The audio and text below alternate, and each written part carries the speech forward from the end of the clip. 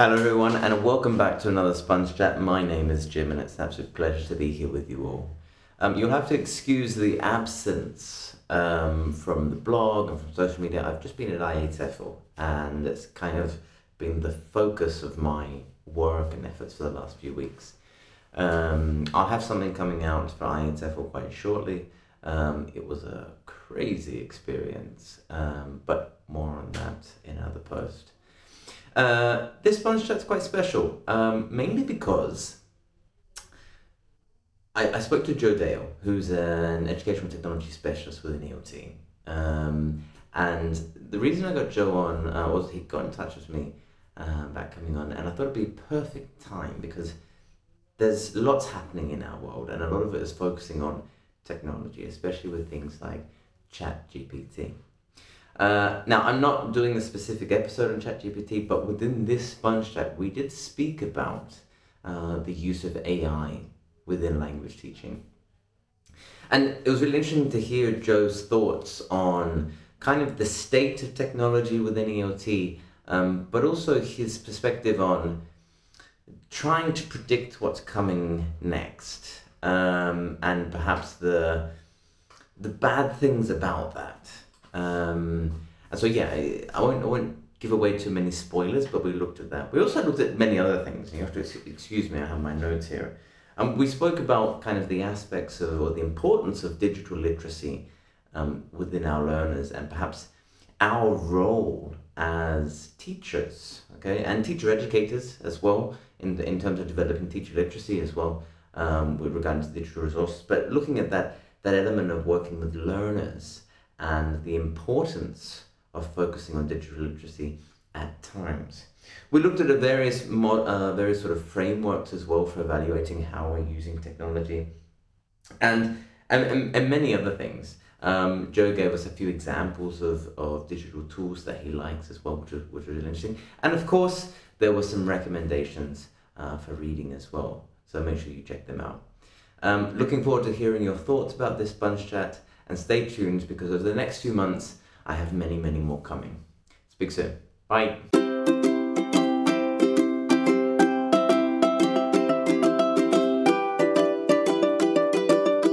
Well, Joe, I just want to say a huge thank you to you for taking time out of your schedule to be here with me today to talk about something that you're passionate about, educational technology.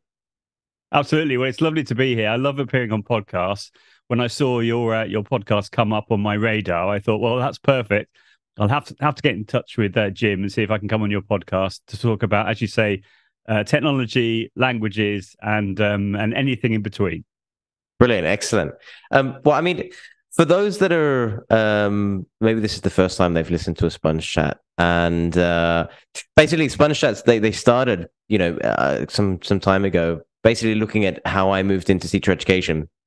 And they've evolved now into what I call perspectives. And so we're looking at certain little experts within their field within language teaching, and they're giving their perspectives on what it is that they're an expert in.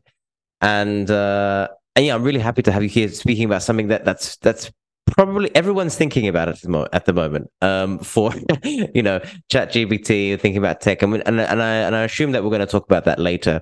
But my first question is always kind of a big question, and it's who is Joe? Well, that's a good question. And actually, talking of ChatGPT, I decided to do a bit of a vanity search on ChatGPT, saying who is Joe Dale. So if I can read it out to you, if that's okay. So first of all, I said go for it with a prompt.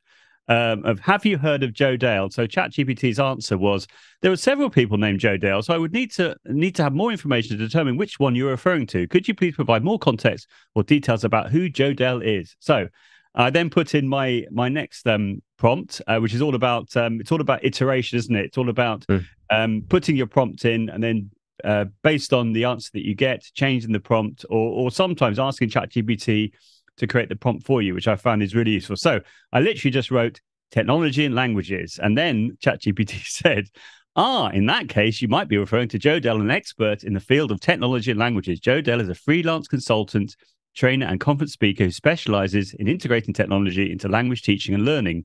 Joe Dell has been involved in the field of educational technology for over 20 years and has worked with various organizations and institutions to promote the use of technology and language teaching. He's also delivered talks and training sessions on topics such as podcasting, digital storytelling, and social media for language learning. If you have any specific questions or topics you would like me to ask Joe Dell about, I can certainly try to help. That's brilliant. That's brilliant. I haven't actually done that. I've obviously been playing around with ChatGPT, but I've never thought about. I mean, everyone does the Google search on themselves, right? You know, you type your name into Google, but never thought about typing my name into ChatGPT. I'll have to see what it says. That's Cool. very So interesting. maybe if I could add to that a little bit more, augment please. ChatGPT has said. So my background is I'm a former French teacher, former languages teacher. I taught for 13 years, 3 years at secondary school level, and then 10 years at middle school level on the Isle of Wight, which is where I still live. And I've lived here for over 20 years. So when I was working in the middle school, that was for 9 to 13-year-olds. So I've got upper primary and secondary school experience. And for the last 13 years or so, I've been an independent languages consultant. And before the pandemic and before Brexit, I would travel all over the world running training on, as ChatGPT said, on how technology can enhance language learning, speaking at conferences here, there, and everywhere. I've been to Australia and New Zealand, for example, many times. I've been to North America, all over Europe, the Middle East, South America, you name it. I've been to most places. And then I've also worked with all the major language associations around the world, running training, as I've said. And in addition to that, with an ELT hat on, I've been regularly going to the IETFL conference. The last time I went was in 2021 when there was the virtual version. Prior to that, I went every year from 2013 onwards. And in fact, the original reason I went to IETFL was because Graham Stanley from Mexico, from the British Council, had invited me to speak at the PCE, the pre-conference event. And I did an hour's talk. And at the end of that, I was approached by a couple of people, one of whom invited me to go to Brazil, and one person invited me to go to Canada. So I thought, well, this is all right, isn't it? This is good. And and that's it. And I've been sort of recognized as the man behind the MFL Twitterati by The Guardian. So if people don't know what that is, essentially it's a community of language teachers, language consultants like myself, and language organizations. There's thousands of members of the MFL Twitterati, and the hashtag is used by people literally all over the world and has been for many, many years. And I actually manage a Twitter list called MFL Twitterers, which has nearly 5,000 members. And I put people onto that list, and it means they get an immediate audience for anybody interested in languages and pedagogy. It's not all about technology, but about pedagogy. And it doesn't matter if you're primary or secondary or tertiary education. Most people on there are secondary, but we have a whole mix of different people. And also followed and connect with lots and lots of ELT people as well. People like Graham, who I've mentioned, Russell Stannard, Nick Peachy. In fact, I've just started looking at the course which Nick Peachy has put together about ChatGPT in the languages classroom, which is really cool. So I started doing that yesterday. So that's a potted history, but we can talk about whatever you would like in relation to the things which are to do with my skill set, as it were. That's brilliant. There's a lot obviously compressed into a minute there. It's really interesting. You mentioned obviously Russell Stannard, Nick Peachy. I had Nick on some time ago now. Very, very interesting person. And like you, very, very interested in educational technology and all sorts of things there. So, but going on to that, your interest in EdTech and foreign languages, where did that come from? Because I mean, when people think about foreign languages, and something I learned from my chat with Nick, actually, like the idea of technology being involved in language teaching has been around for quite some time. Look at the old CAL centers and things like that. But where did your interest in the idea of EdTech and foreign languages come from? Okay, so essentially, which is what I always say, I was a languages teacher first and foremost, who then developed an interest in technology, not the other way around. And so my sort of interest started around 2002, I think it was, which is when I was able to get a computer through the government subsidy of the Computers for Teachers scheme back in the day when the government actually gave schools a bit of funding, which was lovely to see. I was able to get a discount on a computer as long as it was one of the ones on the list, as it were, which I think was £500, which was quite a lot of money at the time. So I bought my own computer, and then based on that and getting a dial-up connection, I was able to work out the basics of what I wanted to be able to do. So I really, it might sound surprising, but I could really just about word process at the time. So I'd already been teaching for 2 or 3 years at that point, but I wasn't very good with computers at all. So by getting my own machine, and also the ICT coordinator in my school, the middle school that I talked about, was really, really lovely and very, very helpful, and sort of showed me the way in which I could, for example, get around the basics of how to use a computer. So I remember there was one famous day. I've talked about this before on other podcasts, but there was a famous day whereby he looked at my desktop and he said, "Do you know how to make folders, Joe?" And I said, "What do you mean?" And he said, "Well, you basically got all these files open on your desktop. What you could do is make folders and then drag and drop them all into those folders and get everything organized, a bit like a filing cabinet. It's almost like, you've opened this filing cabinet up and everything's a mess, and actually you can get everything organized and filed. And that's sort of one of those moments, certainly, in my life. And I was able to get everything organized and blah, blah, blah. But the point I'm making here is that really, because of the fact I had this interest, which had been sparked by looking at different websites like bonjour.org.uk, which is now Linguiscope, which was using things like hot potato activities based on the multimedia suite you could download from a university in Canada, and has been around for many, many years. And I got really excited about seeing that and thinking that would be really useful in my English classrooms. And then from there, being really, really independent and passionate. And, if you're motivated to learn something, nothing can hold you back, really, I think, anyway. So I had a bit of support, as I said, from my colleague, but really it was the driving force was behind my own interest and looking up things on the internet and working out how to do whatever it is that I needed to do. And I then just worked from there. And then I was lucky enough to have the opportunity to do a little bit of training back in 2004. A friend of mine who's no longer around, unfortunately, Graham Davis, who created this incredible directory of resources around call that you referred to earlier on. And we sort of became online friends. We did meet face-to-face a couple of times while he was still alive. But because of our shared passion, he was very, very kind towards me, and he was double booked on a session that he'd been asked to do by a school. And then he said that he suggested to the school that they could invite me to do it instead, which is what happened.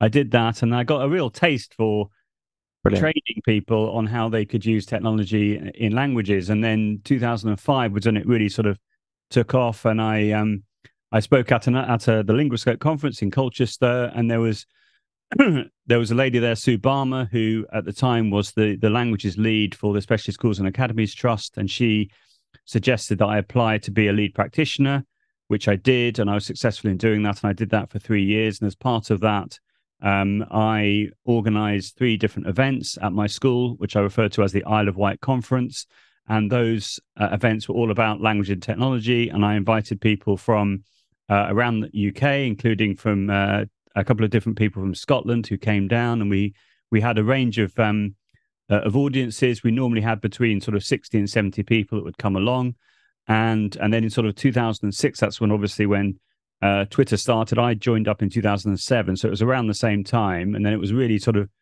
2008 when my friend Drew Buddy, who's digital maverick on Twitter, he came down because I'd asked him to give a session around Moodle and languages, and he was really encouraging everybody to sign up to Twitter and to tweet during the sessions. And I know this sounds sort of commonplace now, but the idea that you could be in a session and you could be following someone else's tweets who was in another session at the time felt absolutely groundbreaking. It's felt absolutely amazing, this idea of a back channel, as one says. And I would really put a lot of that initial interest that Drew really fired up in people was really instrumental in sort of the beginnings, if you like, of the MFL Twitterati, and then it just really went from there and just mushroomed, and now we have this fantastic community that are sharing ideas literally on a daily basis. And thank goodness, particularly during the pandemic, that we were able to come together and to share ideas and do webinars. I've also organized over 140 webinars referred to as TILT, which stands for Technology and Language Teaching, with the Association for Language Learning, and that was an amazing thing to do, to start and to put together and to ask people from literally all over the world to present about different topics such as remote teaching, hybrid teaching, etc. So there's been a lot going on, and it's difficult to summarize that in a short period of time, but hopefully that's a snapshot of where my sort of interest came. But as I said already, I was a languages teacher first and foremost, who then developed an interest in technology. And because I had that interest and that passion, if you like, / obsession, I was able to really push on and to become the expert, I suppose, as ChatGPT said, that I am now. Brilliant. I mean, you touched on some really interesting points there, and especially after the pandemic. I think the pandemic was like a big pushing point for many of us as teachers to sort of engage perhaps more actively with technology, for the obvious reason that the medium through which we were doing our lessons was through technology. So my question is, what does tech in the language classroom look like nowadays? And do you feel that teachers' digital literacy, if you will, has increased because of the pandemic? Right, I'll do the second point first. I think digital literacy has definitely improved as a result of the pandemic. I remember using a quote from a principal in a school in Rome, a British international school in Rome, around March 2020, so just at the beginning, saying that he was hoping that as a result of the pandemic, that the staff that were maybe reluctant users of technology or didn't have the time or were not interested for whatever reason would have their horizons raised because of the fact that they had to use the technology. They had to do this emergency remote teaching that everyone was thrown into doing in the early months of the pandemic. And I think that's a really true statement. And I think that's really resonated with me. It resonated with me at the time, and it's carried on resonating with me, because I think that one of the silver linings of the pandemic, which obviously was absolutely terrible and awful for many, many reasons, that the teachers who maybe for whatever reason were not particularly fans of educational technology, because they had to use it, raised their awareness of what it could do and maybe change their perspectives as a result of that. So I think that's a really positive thing. Now, in relation to what does it look like in the classroom, I think that one way of being able to get a good idea of what it looks like in the classroom is to go onto Twitter and to search for the hashtag MFL Twitterati, or more recently, I've really got into this idea of Twitter search operators, which I know this sounds a bit geeky, but bear with me. So if you go into the advanced Twitter search, you can see that you can do things like you can search under date, you can search under keywords, you can do various advanced searches, but there's also a whole set of like little codes that you can use, which allow you to make your searches more granular. So I've been all over this. I've been really excited about it, and it's really helped me in getting the good stuff that I want more quickly than using just a random search, as it were. So what I would suggest, if people want to see what technology looks like in the languages classroom, that they either use the hashtag MFL Twitterati, or for the MFL Twitterers list that I talked about, each list has its own number.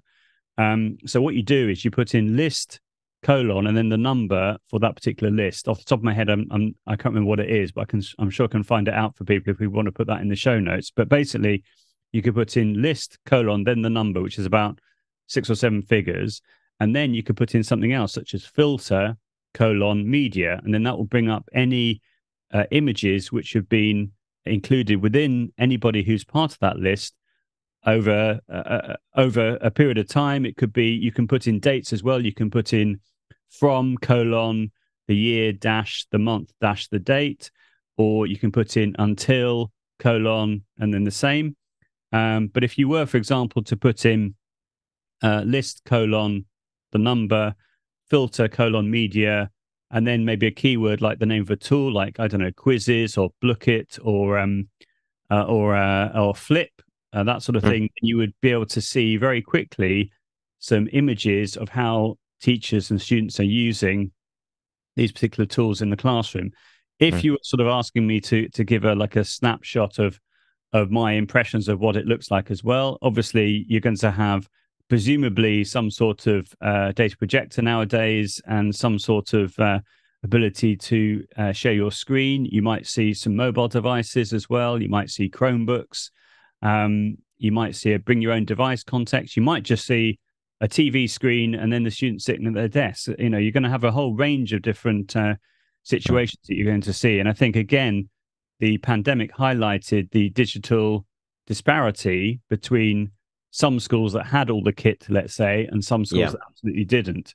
And my heart went out to those schools that, you know, they didn't have the kit. The students couldn't afford to have their own laptop, or didn't have a mobile device, or couldn't use the data on their mobile device, or maybe there was a one laptop in the household, but one of the parents or a parent was using that to work from, etc., etc. So I think that was another stark reality of what happened in the pandemic. But I think that by doing a search on Twitter, you can get a really good idea of what it looks like. But the great thing about the MFL Twitterati is by the fact that if you do go there, say, every day for, say, 10 minutes or so, or longer, you do, say, follow that list that I talked about, you can get a pretty good idea of what technology looks like, or what the MFL Twitterati is all about, by reading those tweets. And if you do that regularly, it's almost like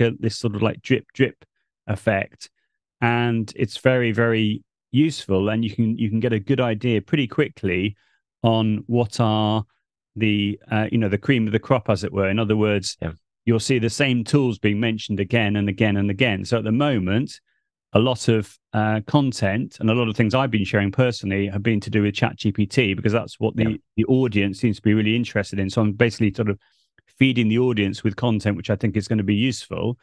But when you ask a question like, for example, what would be a good set of tools for practicing listening skills, and then you get lots of answers coming in. And for example, recently I was doing a session for the British Council, and I like to do these sort of clinic sessions that I call them from time to time, which is I put together a Google form, and then I ask people to ask me questions in that Google form about a week before the webinar. And then once I've got all those answers, I will then put together a presentation based on the questions that people have asked.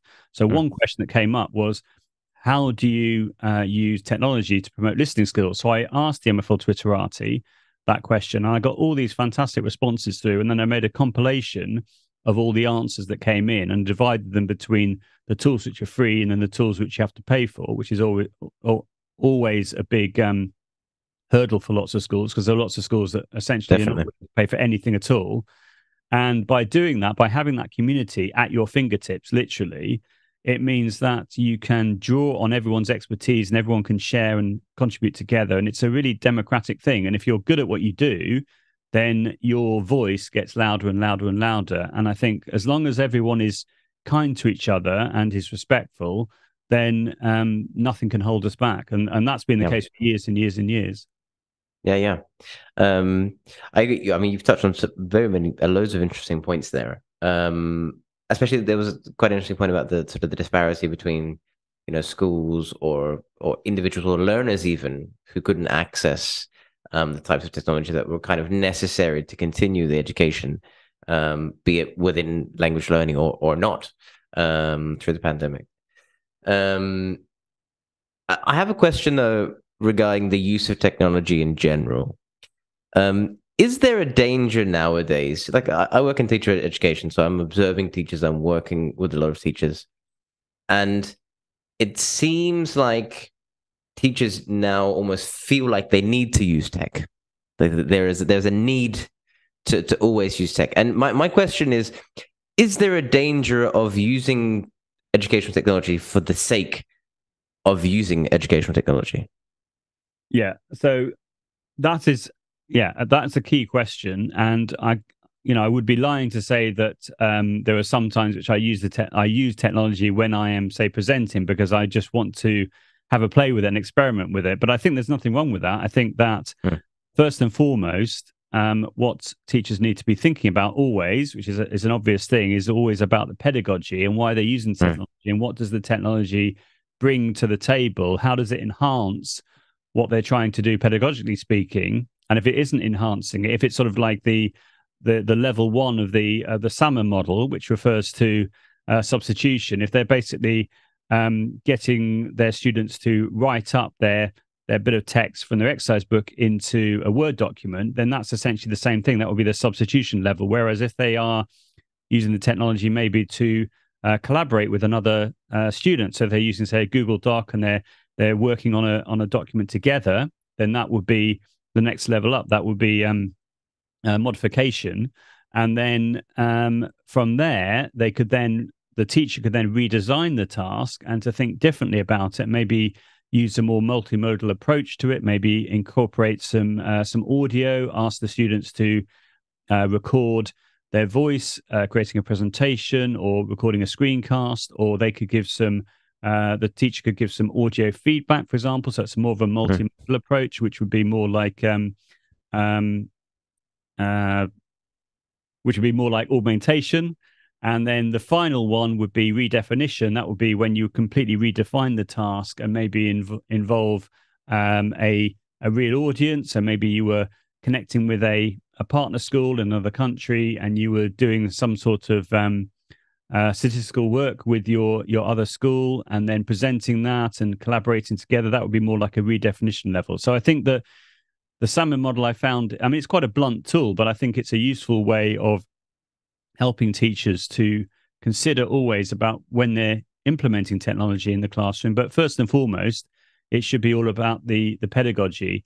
That said, I do think that there are some tools maybe that are very motivational. For example, Blookit, tools that allow you, for example, to steal gold from your other colleagues in the class. You can imagine that would go down really well, or Kahoot. But at the same time, these tools can be overused, and if it's just about the motivation, then that motivation will wane over time. So what's important, I think, is to try and make sure that the technology is not an add-on, but embedded within the scheme of learning, and is used in a very pedagogically sound and purposeful way.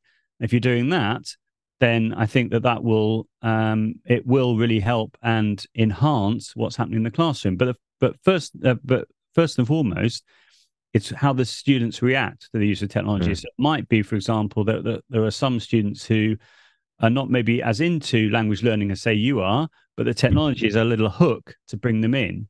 Or it might be that you get one student who's incredibly keen and just can't get enough of the subject, and so you can suggest ways in which they can be independent at home and encourage their student agency and their autonomy by getting them to do activities, let's say assignments and this sort of thing, through quizzes or Blookit, etc. So they can work and they can revise as much as possible, which I think is wonderful.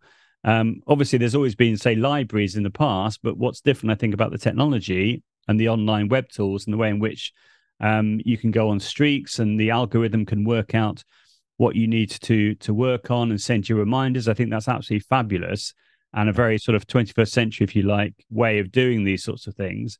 So that the pedagogy, the pillars of what we've been doing for years and years and years are still there. You know, the importance of feedback, the importance of teaching vocabulary, of teaching grammar, etc. But the technology, I think, brings that up and enhances it and makes it more appealing maybe to young people who are going to be going into the workplace anyway, whereby they're going to have to need to have these digital skills. So I think that the idea of just ignoring technology completely is a non-starter. I know there are some schools that are very proud of the fact that they ban mobile phones and all the rest of it, and I get that. I do understand that, but I think that well, Ofsted have said in the past that the schools that manage the use of mobile devices or digital technology in general better are the ones which have more of a trusting relationship with the students and build this positive learning environment whereby they make it very clear, they give clear guidelines on when the technology is appropriate and when it's not appropriate. And I think personally, I know this is quite a hot topic, but I think that's the way forward, rather than just banning mobile phones across the board. I mean, I do appreciate there are issues around students recording in class without permission and things like that. And obviously that's a really important issue.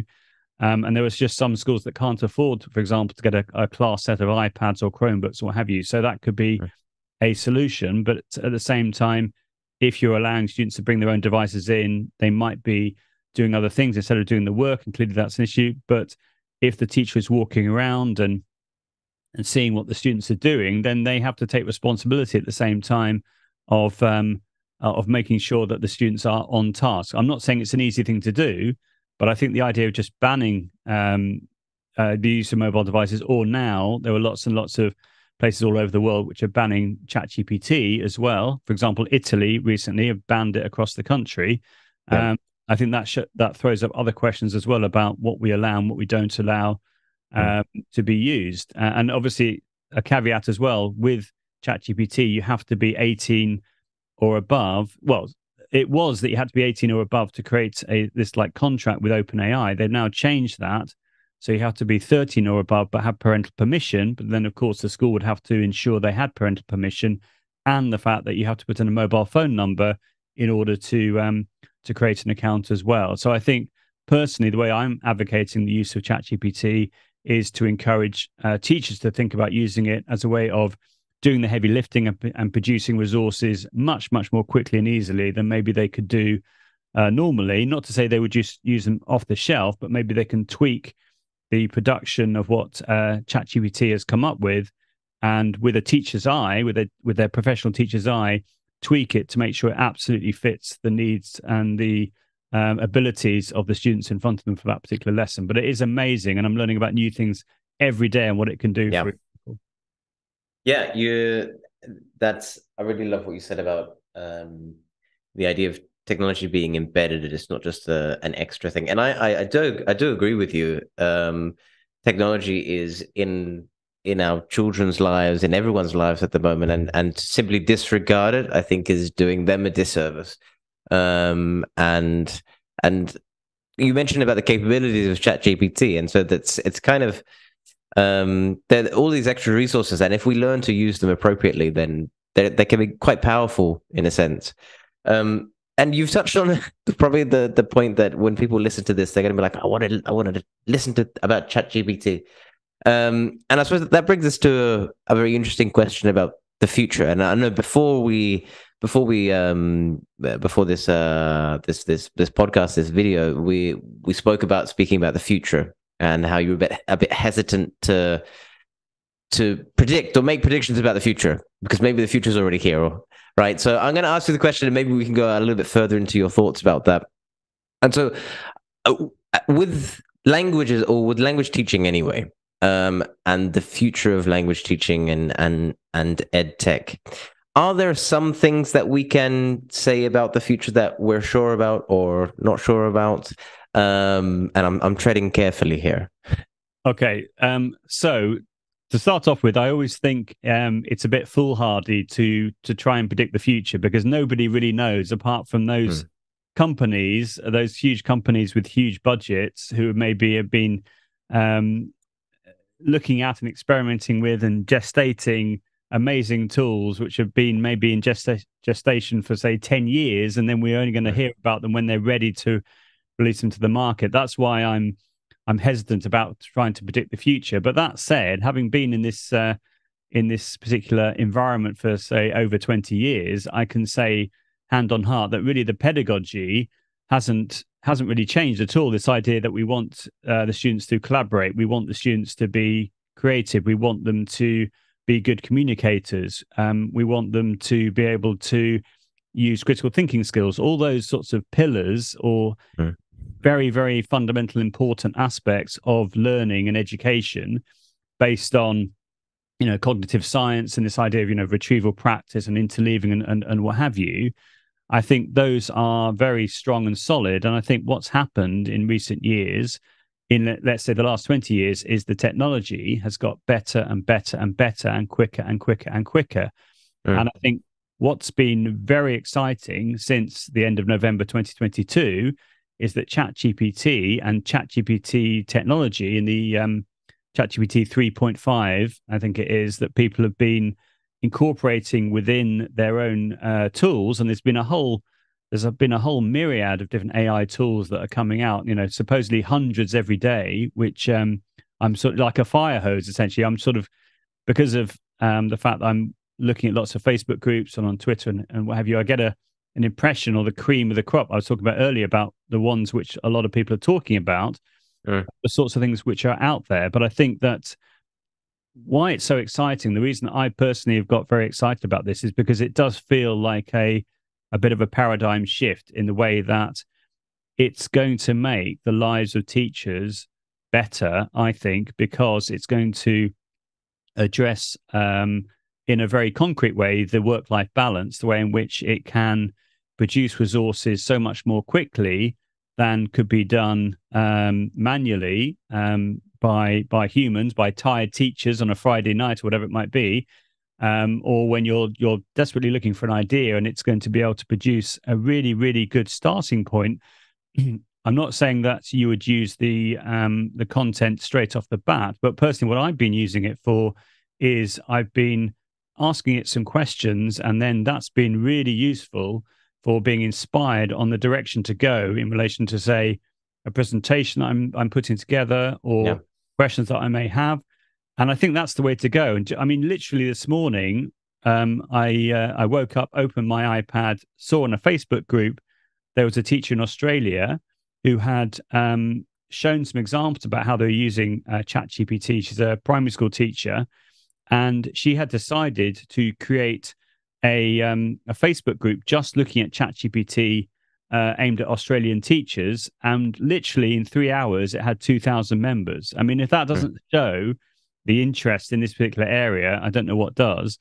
And I think there were about 215 comments on that one post that she had done. And I just, spent some time going through all the comments, nodding along and this sort of thing, going, oh, that's interesting. And she was doing things like she was putting the Australian New South Wales curriculum into, so the mark scheme into ChatGPT, and then getting it to generate 30 lessons based on that that criteria, as it were. And she was saying you can also get it to mark the work of the students, to give feedback and what have you. And again, I wouldn't say that you would just take it as it is. You'd have to tweak things. But what an amazing time saver. So I think that, as you sort of alluded to earlier, the future is now. The future is AI, or one of the futures is AI. And at the moment, the people interested in EdTech are all over this and are pushing the boundaries and seeing what can be done and what can't be done, me included. And I'm getting very, very excited about it. For example, in relation to languages, we did a Tilt webinar. So as I said earlier, the technology language teaching webinar series with a lovely, amazing teacher called Julia Morris, who's a languages teacher from the southwest of England. And she had been very keen to put together a presentation. This was a month ago now. And there were other people as well who wanted to present about ChatGPT and were sort of direct messaging me saying, I'd really love to share my thoughts on this. So what we did was we did an hour with Julia, and then we did 9 5-minute presentations from the various people who wanted to take part. And we recorded the whole thing. And that, the last time I checked, has had over 800 views. So it just, again, shows that people have a huge appetite at the moment about this particular tool. I've also presented for 2 organizations in Australia, the Modern Language Teachers Association of New South Wales, and the Modern Language Teachers Association of Victoria, about ChatGPT. The first one had 70 people watching live. The second one had 130 people watching live. And I've also been approached by giving, keynotes and what have you for the German Teacher Association in South Australia. I've been asked to do a keynote about ChatGPT and so on and so forth. So at the moment, it seems very much that this is one of the areas of huge interest. And as with anything to do with early adoption, people are all over it, are sharing ideas. And as a result of that, you get a pretty good idea pretty quickly on the things that it can do. But as I have the personality that I do, I'm always trying to look at ways in which that can be pushed to the next level. For example, I was having a play with it in relation to Google Maps. And what normally happens is I see a tweet about a certain idea, and I thought, oh, that's interesting. I'm going to have to follow that thread, and that's my life really. So anyway, about Google Maps, what you can do is you can get ChatGPT to generate a table. That's really, really easy. So you just ask it to generate a table, and then you ask it to say, put in 5 places which are well known in Paris, like 5 monuments or 5 buildings, for example. And then in the second column, you put in a description about each place. And then you could then ask it to generate questions around those descriptions and put in an answer key. And then what you can do is you can take that table and paste it into a Google Sheet. And then you can go to Google My Maps, which is the more personalized version of Google Maps, which means you can actually create your own customized map, which is what I did. And it asks you to import, or you can import a map from Google Sheets, which is what I did.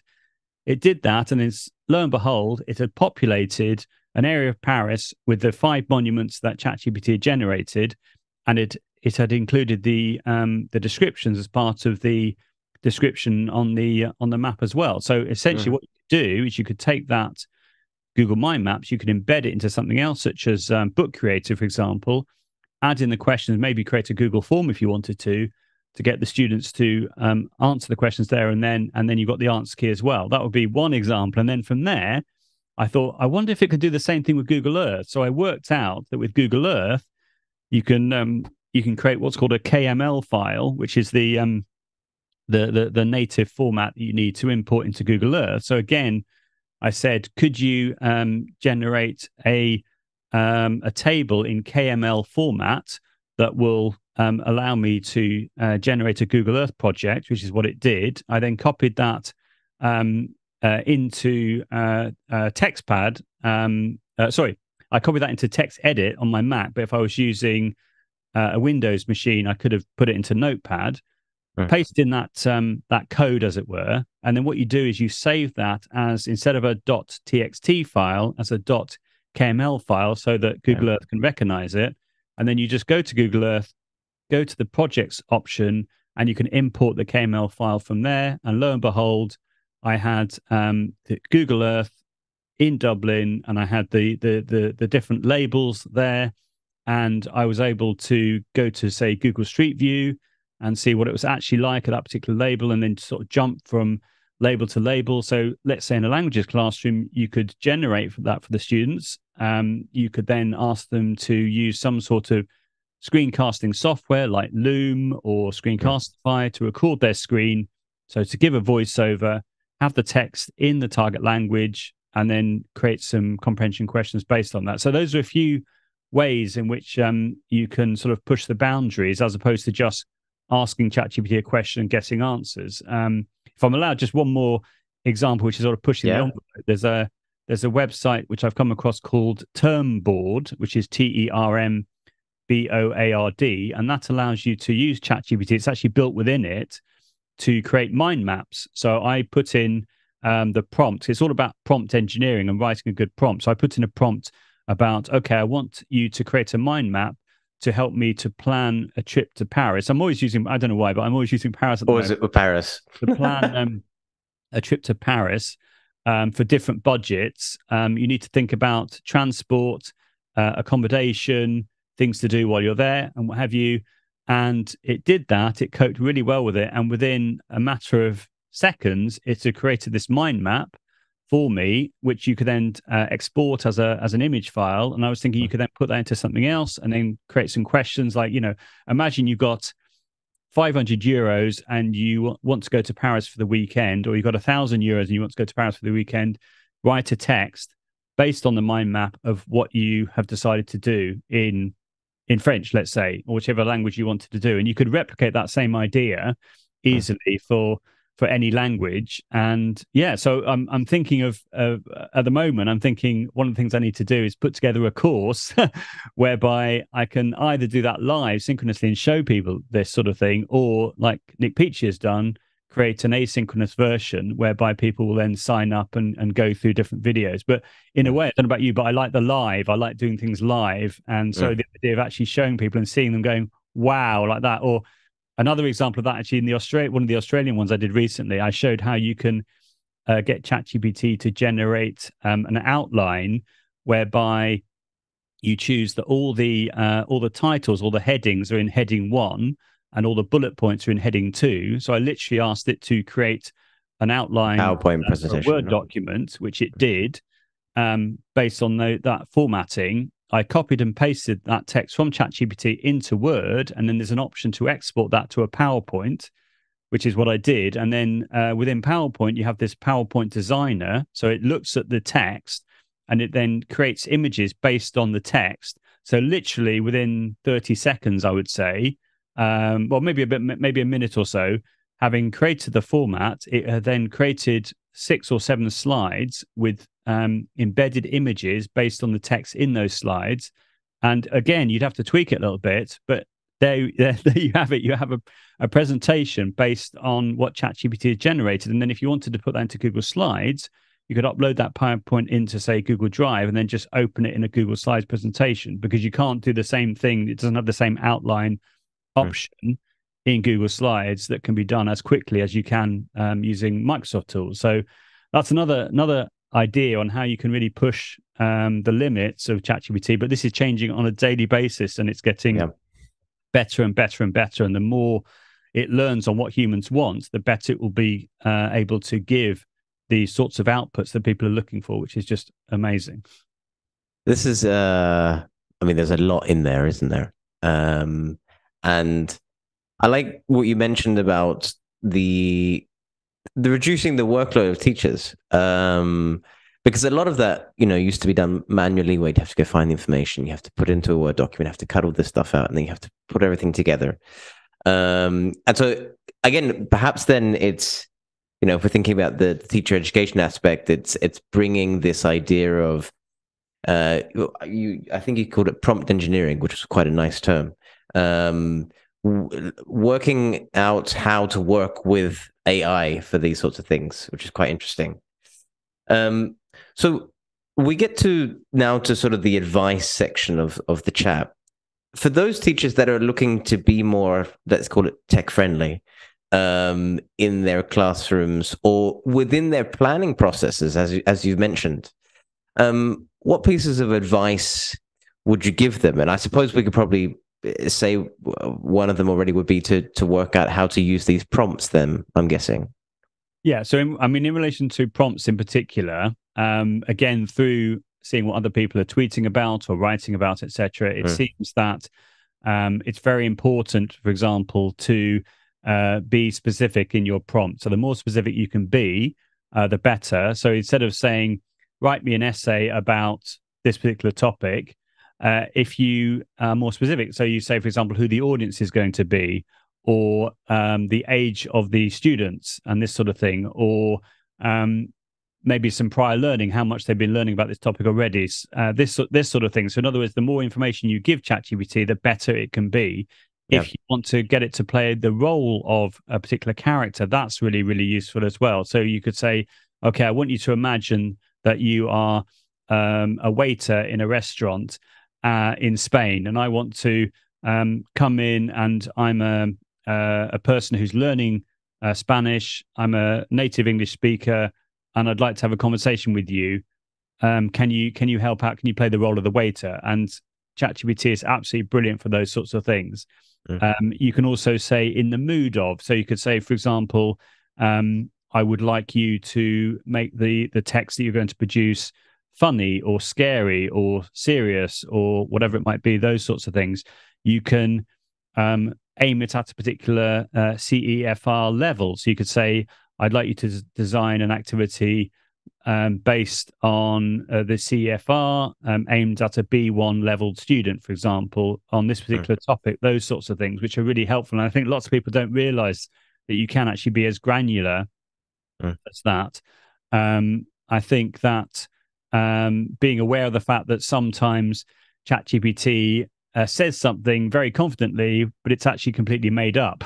So you have to be very wary of that as well. It actually says that when you originally sign up, that it may not always be accurate. So I remember Julia Morris talking about the difference between Google and ChatGPT, and she was suggesting that for facts, use Google, but for creating text and this sort of thing, use ChatGPT. And I would agree with that. So it's almost as if you would go to ChatGPT if you wanted to maybe input some information you found from Google, but then get it to create some resources or some activities based on that. I think that's really exciting. So I think that the prompt engineering that you have to consider is essential. But that said, what I've tended to do is I've tended to ask it a question, a little bit like when we were sort of joking at the beginning about when I said, who is Joe Dale? You put in a question, and then based on the way that ChatGPT responds to that, you then tweak it, or you could say, oh, could you summarize that, or could you make that simpler, or could you make the language more demanding, or for example, you could put in some text and get ChatGPT to give you feedback, or maybe you could say, okay, I'm looking at this particular topic on the perfect tense in French aimed at a class of 14-year-olds. Could you design a gap fill based on that particular topic, and then see what it comes up with? In relation to gap fills, I found it's not been consistent. So sometimes when you say create a gap fill, or create a fill in the blanks activity, or create a close exercise, sometimes it will give you, let's say, it will give you the gaps which are underlined. Sometimes it will give you dashes, a number and a dash. Sometimes it will give you, say, 3 or 4 possible answers with dashes in between, and you have to choose the right one. It's not consistent in that way. What some people advise is that you create a chat, and once you've got it in the format that you want, you then always go back to that same chat. But if you're using this regularly, you might not be able to find that chat, and there isn't a search option in that chat, in ChatGPT, I mean, to then find when you've originally talked about something. So that's interesting as well. But this idea of always, fact checking, or always making sure that what it has produced is accurate and correct, I think that that's really important. And to change things around to make them more bespoke based on your needs. So those are a few ideas. But I mean, just off the top of my head as well in relation to gap fills, I mean, what I would suggest is get ChatGPT to create your text. Once you're happy with the content of the text, copy that and put it into something else, such as learningapps.org, for example, has a very nice closed test activity. So you basically put the text in, and then you go to the gaps that you want, or the words that you want to turn into gaps, and simply replace them with dash, the number dash. So it'd be -1 dash, the next one would be -2 dash, etc. And then you have to put the correct answers in Learning Apps. So it takes a little bit longer, but then you can have complete control over how it deals with the gaps. And then there's also a Google Doc extension called Close It, which is CLOZEIT, one word, and that allows you to input the text, and then you literally can highlight one word, and you can use the highlighter tool to change it to, say, yellow, whatever it might be. And then what I would recommend is, once you've got it highlighted, to double click on the format paint, a little paintbrush icon in Google Docs. So you get the same one in Word as well. And then you just double click on that. It then copies the formatting to the clipboard, and then you can go through and just double click on any of the words you want to turn into gaps. Then you close it, and it will then remove all of those, replace them with an underlined gap, and put all the keywords that you've taken out underneath the text. So, and likewise with WordWall, you can also input the text into WordWall, into the close activity, and just quickly change the words that you want to remove with gaps, and it does it very quickly. So I found that ChatGPT has been inconsistent with gap filling. Some people have said, no, it works fine with me. But I personally, having done this a lot, I found that it's inconsistent. So it's best, I think, in my opinion, just to create the text and then use another tool to actually generate the gap fill. There are other activities which it does brilliantly, but I think gap fills is not its strong point, as far as I'm aware, anyway. Brilliant. Yeah. No. Well, thank you for that. People just need to play around with it, I think, and ask other people. And I put together a wakelet as well, which has got over 400 resources and YouTube clips and things like that, which I've collected together, looking at ChatGPT, and particularly in relation to language education. Some of the ideas are not specific to language education, but lots of them are. I would say that would be a really good starting point. And I would say in general to subscribe to the MFL Twitterers list that has over 2,800, I think, subscribers now, and to look at my YouTube channel, which is available at Joe Dale 100 or at Joe Dale, because you can now have a username for your YouTube channel. So I jumped on that before any other Joe Dale did, which is cool, and that would be another great place to look. And just in general to ask on Twitter or to ask on Facebook groups when people are talking about ChatGPT, and just see how you get on. So I would encourage people to jump in and have a go, but also to learn from others as well, because this is an ever moving feast, and we're all learning together. Well, we get to the last section of the chat, which is always my favorite, and we talk about book recommendations. So do you have one or two book recommendations for those that or anything interesting on educational technology, really, and if it's with a foreign language focus, even better? Well, so I'm not a huge reader of books, I must say. I tend to do a lot of reading. I read blog posts and Twitter, etc. But I have noticed that there's a couple of new books about AI, which I'm sure that people would find very interesting. There's a book by Dan Fitzpatrick, who's been appearing here, there, and everywhere on Breakfast TV and other places. Who is a teacher. He's one of the people behind the EduFurist podcast and EduFurist group, and he has written a book called The AI Classroom, which I haven't read personally, but I know that people seem to be really liking, and there's a bit of a sort of a competition at the moment about when people have ordered it. They've been taking selfies with it, posting on the Facebook group, which is pretty cool. And his newsletter, I think, has about 2,000 or 3,000 recipients every time he posts something about AI, because it's such a hot topic that a couple of thousand people are receiving that in their inbox. So I think that would be a good one to recommend. As I said, I haven't read it personally, but it seems to be very good. And another one from a friend of mine, Darren White, who again is a big fan of educational technology. He's also a Spanish teacher as well. And he's done various webinars with me over the last couple of years for Tilt webinars and other webinars as well. And he's got a new book out called What's Your Why? I think it is, if I remember correctly. So that's easy to find on Amazon. Darren White, and also Matt Miller, who's also a former Spanish teacher as well. He has produced an AI book, which you'll be able to find by looking at his website, called Ditch That Textbook. So I can't remember the exact title, but it has AI in the title. And he's done lots of very interesting webinars recently about AI.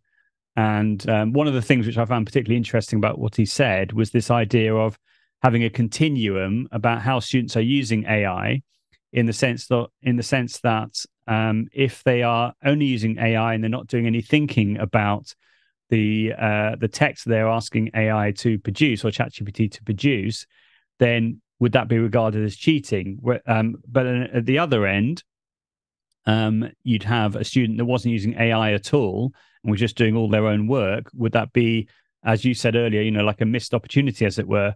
Or is there that element between, which is sort of in the way where my thinking is, of using the AI to get you thinking and to change your ideas or put you in a certain direction, and then through your different iterations of then asking it more information, or saying, I really like this paragraph, could you change, but can you change this little bit about it, or could you give me a title based on the text that you produce, that sort of thing, that you're using the AI in a very purposeful way. To me, that's a really good, honest conversation to have about. Are we just going to say that that students shouldn't be using AI at all. I don't think we're naive enough to think that they won't be using it, because I'm sure they will be using it. So how, as institutions, do we consider if it's cheating based on the use or the percentage of use that a student has used the AI with? If they're just using it and they're not thinking about it, a bit like Google Translate, and it's the level of the language that it produces far higher than what we know as teachers that particular student can produce, then obviously we need to have a conversation with that student about that, and as well as reconsider how we do assessments, maybe going back to pen and paper, or maybe considering doing audio presentations whereby they don't have access to a mobile device, they don't have access to ChatGPT, and seeing if they can produce the same level of content that they produced in their written work. Those sorts of things, which I think is a very healthy conversation, and the way in which we can reconsider how we do assessments, and how the effect of ChatGPT, which is not going to be going away now, even if countries may ban it, as it were, the genie is out of the bottle, and it's just how schools adapt to it and pivot based on what we know it can do, and it's just going to get better and better and better. Definitely, I couldn't agree more.